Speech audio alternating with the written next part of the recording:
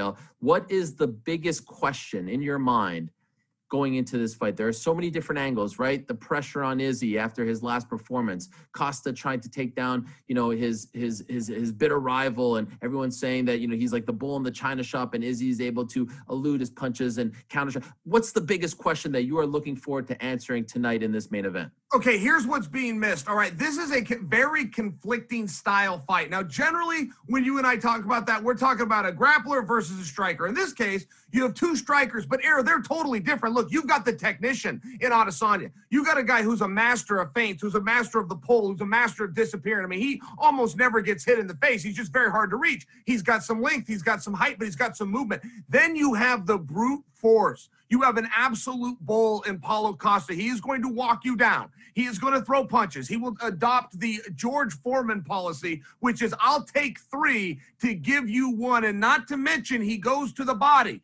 Because when you talk about Izzy, and he's a ghost out there, he's slipping, he's pulling, he's moving, he's hard to touch, even for Anderson Silva. That body doesn't move.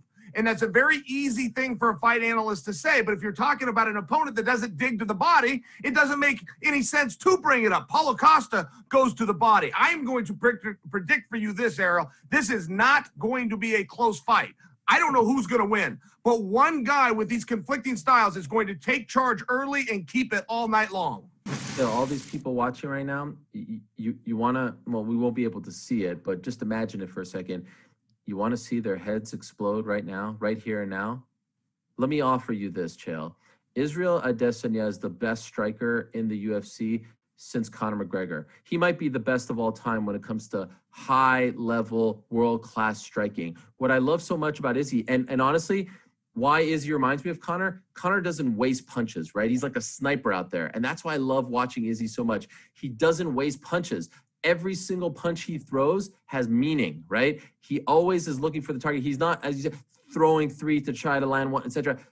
What about this striking? And he might be better than Conor because of the kickboxing. He kicks way better than Conor kicks. He's a world-class kickboxer who fought for the likes of, Glory Kickboxing, etc. I really think he's one of the best strikers that we've ever seen, certainly over the past 10 years or so. Am I wrong? Oh, you're absolutely right. Through the history of the sport. Yes, absolutely. I mean, if you were to look at who the great strikers were, you'd probably start with Marco Huas, who passed the torch to Maurice Smith. And then I fully agree with you. I like what you're saying about Conor McGregor. Conor does have a power. He did have some unique setups. Anderson Silva would get included in that list. John Jones, just because of how dynamic and creative he was. But yes, if you want to put these guys in there, Queensberry rules, kickboxing rules, take all the grappling out, Adesanya is the one that walks out of that alley. That I can tell you.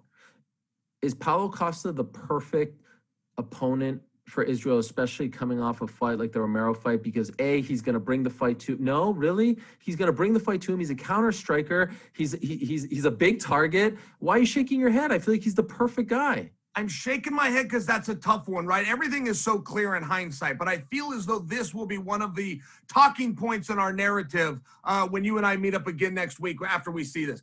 The problem with Paulo, not only will he walk you down, the problem with Paulo, and again, this is to quote what George Foreman used to do with his own philosophy, I will take 2 or 3 if I can give you 1. And that is the problem with Paulo, is he is so powerful, Ariel, that it's the great divide. He also goes to the body, and that's very relevant. Coaches love to come out and tell you, well, the head moves, but the body doesn't, so hit him in the body. If that's not within your skill set, then it's not worth bringing up. He goes to the body.